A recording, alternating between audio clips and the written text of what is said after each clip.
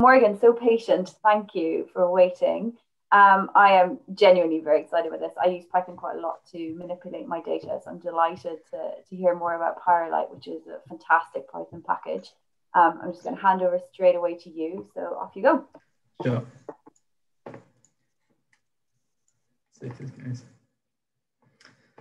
All right. Good afternoon or good evening from Perth. Good morning for Europe. I'm Morgan. I'm a geochemist and data scientist at CSIRO Mineral Resources in Perth. If you want to find me on Twitter, I'm at Metasemite. I've also been working on making lambdas more accessible lately.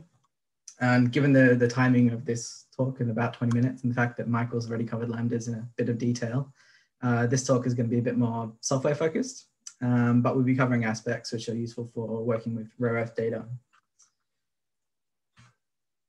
So this is going to be a bit of a quick tour of Pyrolite, including talking a little bit about what it is and why it exists, going through handling a bit of geochemical data, some visualization aspects, how we can put some geochemical data to work. There'll be a short demonstration because it is a bit of a workshop after all. And just at the end, I'll talk a bit about how, if you want to get started or get involved in the project, how you might do so. It's a short time slot, but hopefully there's a little bit of time for Q&A at the end. So what is Pyrolite? Pyrolite is essentially a set of tools for working with geochemical data. It's an open source Python package, which is essentially a bundle of reusable code. It's freely available and you're able to see and suggest changes to the code. And it's under active development, which means that it's likely to change a bit in the future, and eventually it's aiming to be a bit of a community-driven project. It doesn't have a graphical user interface, so it's not quite an app, but instead it's designed to be used programmatically. So it's allowing you to leverage the scientific Python ecosystem as you desire. It's not a silver bullet for geochemical data interpretation issues, but hopefully it would streamline the process and it kind of lines up some workflows that you might be able to use. I think it was mentioned a little bit before in the chat. We published this mid through last year. This is essentially just a short overview paper. If you want to use something for reference, the documentation might be a bit of a better starting point. There's a bunch of examples there that you can go through as well. So just before I get into the Pyrolite stuff, I just want to talk a little bit about what the bigger idea behind some of this is. And it's really about encouraging a programmatic approach to geochemical data analysis. So this is going through defining explicit workflows for what we're doing with a geochemical data analysis, defining inputs and outputs, what happens in between, and also supporting documentation, citation of software or individual workflows, and working towards more robust and reproducible analysis so that we can have confidence in what we're doing. And also try to encourage reuse of research code. So avoiding reinventing the wheel. You don't want to have 13 different versions of ternary diagrams that everyone has to remake themselves. And instead we can provide some tools for the community. And the idea here is to link into an interoperable ecosystem so we can integrate with other systems and automate some things where it makes sense, and also scale and deal with bigger data sets and more varied data sets. To support all of this, the tools that we're trying to build need to be accessible. And I think Michael's apps are a good example of making something fairly accessible. We try to make things easy to get into, well documented. Most of what I do is released freely, and a lot of it's able to be run almost anywhere, so it doesn't matter what operating system you're on. And we're trying to build a bit of a community around it to make it a bit more sustainable, and so we can all drive where it goes and get a bit of consensus about what we want from geochemical data workflows. And a bit of that is the education side of it, so getting people up to speed with Python and Pyrolite. So back to Pyrolite. Geochemical data itself is a little bit special, given we're typically working with compositional data which sums to 100%, and we're often interested in relative quantities, so things normalized to primitive metal or element ratios and things like that. And sometimes we want to list things as elements, sometimes as oxides, and we want to transform between them. And we use a bunch of different reference compositions, be it for whole rock reservoirs like mantle reservoirs we talked about before, or mineral compositions. And Pyrolite has all of these things. It has databases for reference compositions, minerals, and provides the ability to transform between elements and oxides arbitrarily almost, and also do some operations on mineral compositions as well. When it comes to dealing with compositional data, in large part, we still seem to ignore the closed nature of our data and the spurious correlation which arises from it. which often results in erroneous statistical measures. The example on the right here is from Aitchison in 1984. And it's essentially just one composition with 5 components. Shown here in a series of ternary diagrams. The mean, if you just took the absolute mean in Excel, is plotted as the red squares through here. And the black squares are the compositional means, which much better represent the density distribution of these compositions. Pyrolite provides log ratio transforms to get around this in most cases, and especially for major element of data where this is a bit of a problem. Overall, Pyrolite provides a bit of specialized functionality to complement the general tools. You could write things to do this yourself, but Pyrolite, the idea is that it provides tools so you can get started with your data a bit faster. And the interface is really designed around your data, which I'll show you in a little bit. But rather than trying to squeeze your data set into someone else's meat grinder, it's designed to complement what you're doing already. It kind of knows the nature of the geochemical data you're working with. When it comes to visualization, which is a key part of data communication and a lot of what we're doing, but it's often a bit harder than it needs to be. We know there are a number of common diagrams we use other than standard bivariate plots, so ternary diagrams, spider diagrams. And Pyrolite provides access to these types of things, as well as trying to address issues with overplotting. Now that we're getting to a point where we're having big enough data sets that we can't discern what's going on in some of these data clouds, we need to have sort of alternate ways to visualize it, whether it be visualizing data density, this is kernel density estimation, looking at things in contours, and this is really good if you want to display this behind another data set you want to look at, or even the heat scatter diagrams, which kind of the best of both worlds between scatter and density diagrams. The interface for these, like transforming geochemical data, it really reflects the tools that it's built on top of in order to be interoperable. So Pyrolite is designed to play nicely with other tools so that you can mix and match where you want to use Pyrolite, you can, where you want to use it, you can, and that highly customizable thing is often quite useful. As this is a session on rare earths, I've also been working on lambdas for the past 2 years or so, in a simple sense to start with, and going a little bit more customizable since, adding tetrads and anomalies and this type of thing. The lambdas implementation in Pyrolite is fairly comparable to the things Michael's shown you earlier. It's a customizable implementation of what Hugh O'Neill did back in 2016. You can change the parameterization a little bit more flexibly, just in case your data set looks a bit different. Generally, we've tested it and it's consistent with what Hugh did originally if you use the same parameterization, but it's been updated to be consistent with Michael's 2 apps. So if you calculate lambdas in Pyrolite, they should be the same as lambdas you calculate in the apps. Recently, I've added the tetrads anomalies as well as the fit measures and parameter uncertainties, and this will be released in version 0.3. Just one thing I wanted to note here is that the lambdas, as well as being a good way to parameterize your rare earth data, can be particularly useful if you want to use rare earth data for modeling or machine learning, where the issues of sort of multi-collinearity, where everything's correlated to one another, as well as the dimensionality being sort of 14-dimensional for the rare earth data is a bit of an issue. So if you want to chat about using rare earths and lambdas for machine learning, which can be quite useful, you can chat to me later about that. The idea of Pyrolite is largely to make these linkages between data, tools, and models. By establishing these links, we can get more out of our data and actually put it to work. So we want to link our data to modeling, whether that be lattice strain, which is another thing that's in Pyrolite at the moment. There's an extension for working with alpha melts data, the tables that spit out alpha melts, some useful things for visualizing there, but also linking it to machine learning. And this is one of the things I've been doing quite a bit of. Tectonic discrimination, all these kinds of things where you probably want to use a bit of rare earth data, it can come in quite useful. The good thing here is that the scientific Python ecosystem comes with batteries included, regardless of whether you want to do a bit of modeling, stats, machine learning, or even make a website. You can kind of link all of these things up and try and build something bigger from it. And it's where taking a programmatic approach makes life a little bit easier. So if you do want to take a look at the documentation for Pyrolite, it's at pyrolite.rtfd.io.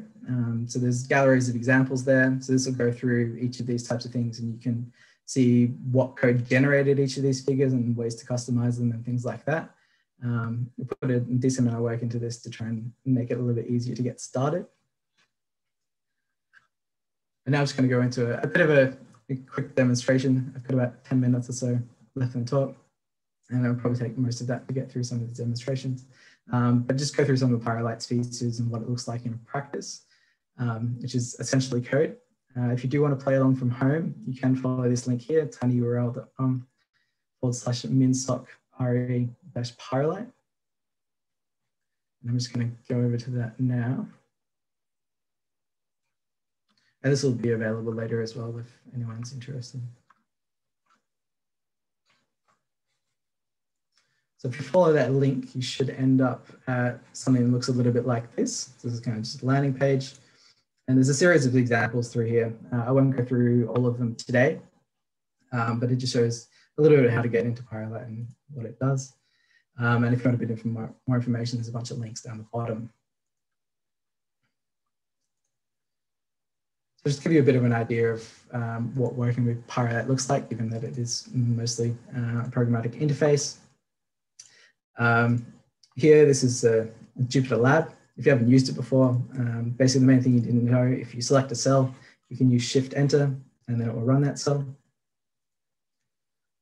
if you're lucky.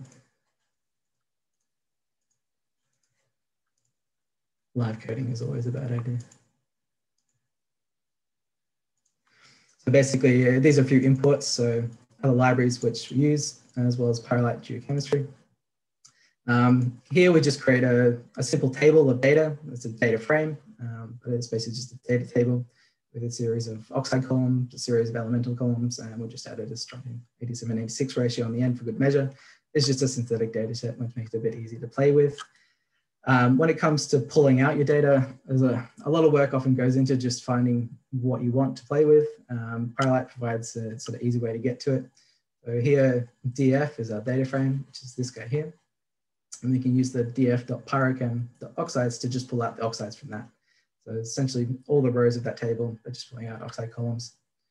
And we can do that also for elements or for rare earth data. Here, the .head2 is just saying I just want the first two rows. There is a REY, which pulls out the rare earths as well as yttrium, for those who are asking about yttrium before. There's nothing for scandium at the moment, but if you wanted to play with rare earths plus yttrium, that'll give it to you in the right order as well. In this case, there's only lanthanum and lutetium in these. But that gives you a bit of an idea of how to pull out things from data frames. We also pull out isotope ratios, all those kind of things. There's also functions for scaling data. So often you want to scale elemental data from, say, ppm to weight percent. In this case, we're just pulling out the elements from our data frame above and creating a copy. And in that copy, we're scaling our data from ppm to weight percent. You can see the top one here is the original data, which is in ppm, and this is scaled back down to weight percent, so divided by 10,000. Pyrolite also enables you to convert chemical components. So say if you wanted to go from a current data frame, which has these columns, and we want to convert, say, calcium oxide or sodium oxide to elemental values and add some ratios on the end, you can do that as well. That'll just do the conversion for you. And then also specifically for iron, if you have iron as total iron and you want to split it based on a molecular ratio and say into 90% molecular ferrous iron and 10% molecular ferric iron, it can do that for you as well. Anything it doesn't really know what's going on with, it'll just append on the left. That's a bit of an idea of just some simple things you can do with Pyrolite. I'm going to skip over the next notebook, which is munging some geoch data, just in the interest of time, and talk a little bit about visualization. So this is where you can start having a little bit of fun. Here we're just pulling in the data frame, which we had used earlier. So this is pulling a CSV for CAMP from geoch directly. We've put a function here, which is also available in this script, which just pulls that data, rearranges it a little bit and changes the column names so that we can work with them in Pyrolite. The data itself has some zeros, which Pyrolite generally doesn't like. There's not really such thing as zero for geochemistry in all those cases. So I've just got rid of those zeros. But simple plots are really easy to get to. We take our data frame, which is just that table. In this case, it has a bunch of extra columns, and in true georock fashion, a lot of them are capitalized. You notice I've proper cased a bunch of isotope ratios and elements on the end of it. But that's what our data frame looks like. Here, we're just taking 2 columns out, and we want to plot a scatter plot. It's fairly simple to do. There's various ways you can do this in Python. Pyrolite just provides a sort of simple API to access it. But in the same way, we can take 2 same columns and make a density plot. You might notice that this density plot crosses the x-axis here. So there's magnesium density below 0, which doesn't really make sense. So you can convert it to a log grid if you wanted to. It should make more sense geochemically. And that should then hopefully better represent our data density here and be a bit more logical. You can also look at heat scatter diagrams. I showed a few before. The good thing is you can do the same for ternary plots. So if you just specify, say, 3 columns here, you can just create a scatter ternary plot fairly simply, and also the same for heat scatter. Now down to spider plots, which are a bit more relevant for rare earths. Here what we're doing is combining the pyrochem API, so going from our data table here, and taking pyrochem, taking the rare earths out of this data set. And then we want to normalize them to primitive mantle. There's a variety of different reservoirs you can normalize things to. Let's use primitive mantle here. And then again, using the pyroplot API, spitting out a spider diagram. We can see the data coming out of georock isn't necessarily amazing. There's a bunch of zigzags back here, which may just be pre-normalized data. So you could potentially be able to pull that out. For the rare earths specifically, there's a spider diagram which is adapted to give spacing of the labels based off the radii.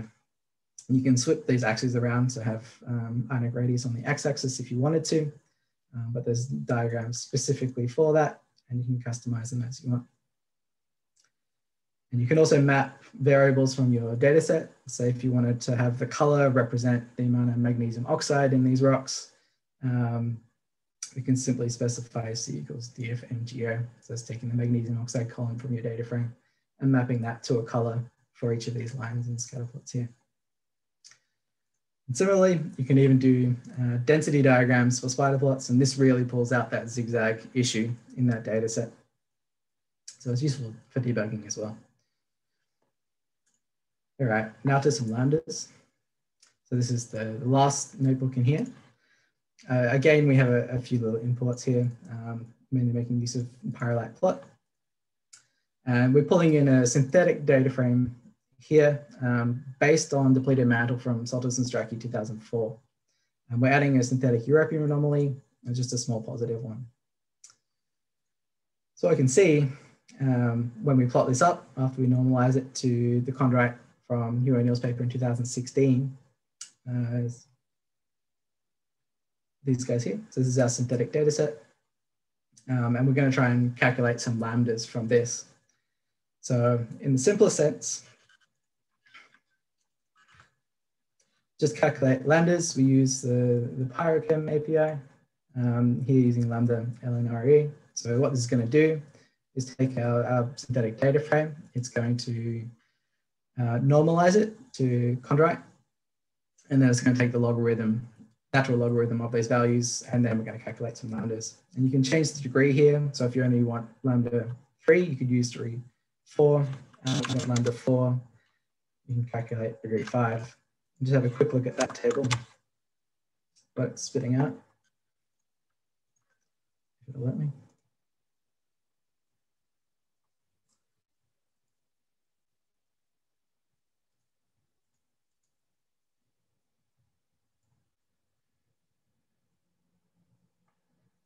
So this is the type of output that you can expect. If you change the degree down, you'll only get up to lambda 3.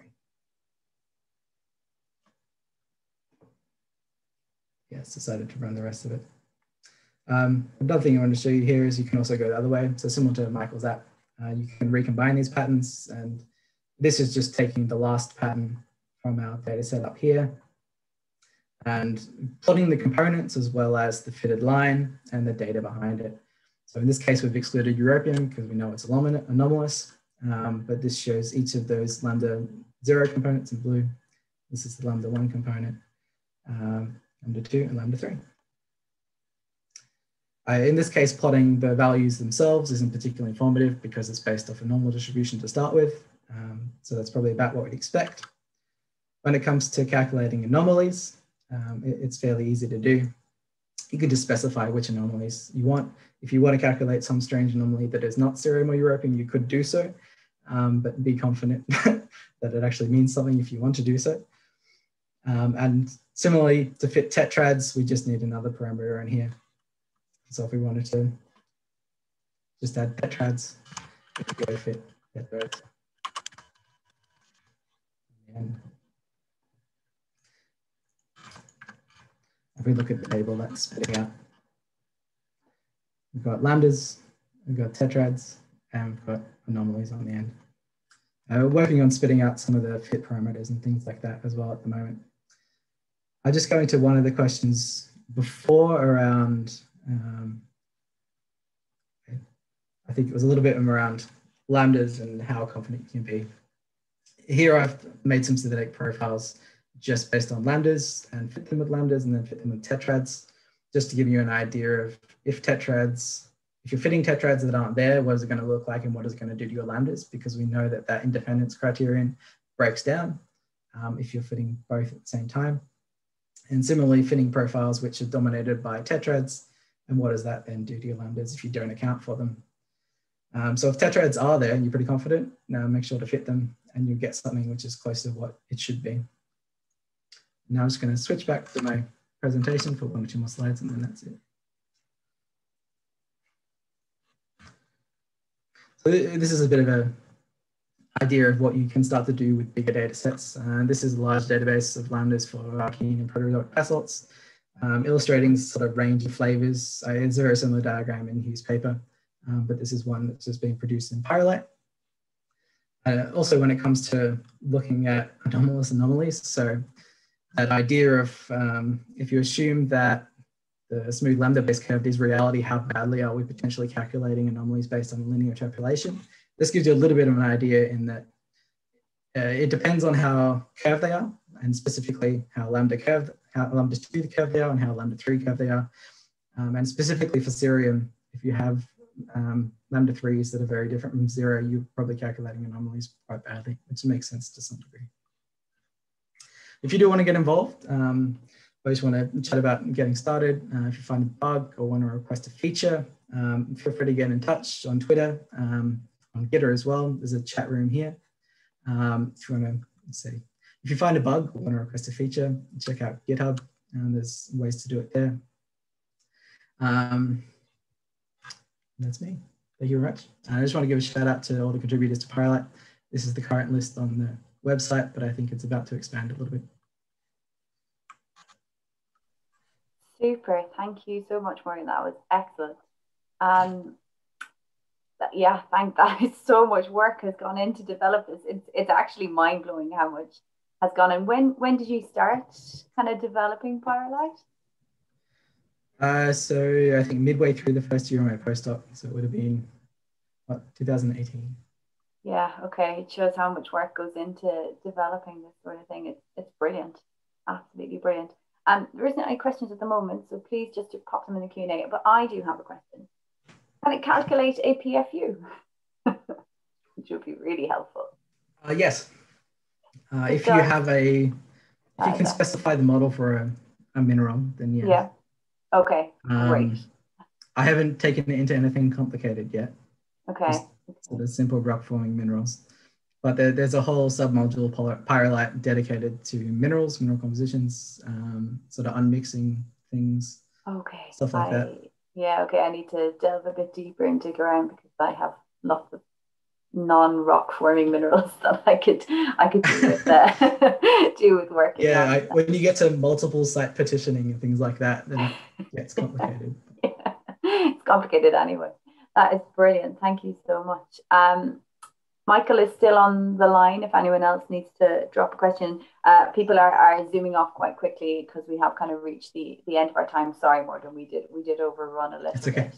bit. But we have one from Alistair Murphy. Alistair, if you want to ask. Oh, no, he wants me to ask. Sorry. When loading data from GeoRock, so you know the big GeoRock database, Morgan, I assume. Yeah. Can you include a pandas converters argument to deal with strings? Ooh, that would be. Well, at the moment, there is a extension in the works to deal with GeoRock and EarthChem data, which will kind of sort out most of it for you, including references and all that kind of stuff, because that is automatically output in some of them. Yeah. If you're interested in contributing, let me know. At the moment, Pyrolite won't automatically pull from GeoRock for you and clean it up, but there is an example of just very simple cleaning up in that notebook. Okay, great, thank you. That is a really useful. It's so powerful when you can get a computer to tidy up your data and you know it's right, rather than you missing a zero somewhere. Yeah. I think one of the key things is making sure that you can test it and verify it's doing what you think it is. Exactly. Which is the other side, which I haven't really talked about. Yeah, I guess the thing to say is that Python is free and open source and open access. So it's, if you want to learn how to code, it's a great language to learn. As someone who is really quite terrible at computers, even I could figure out Pyrite. So that is testament to its ease of use. Yeah, I'm seeing nods on screen. And I think the way geoscience is going and working with very big data sets, it's just such a useful thing to have. You're getting glowing reviews, everyone is delighted and really enjoyed the workshop. So massive thanks to Morgan and Michael and to Mark Alban who left earlier. So I think we'll close it there. I think it's all just thank yous, etc.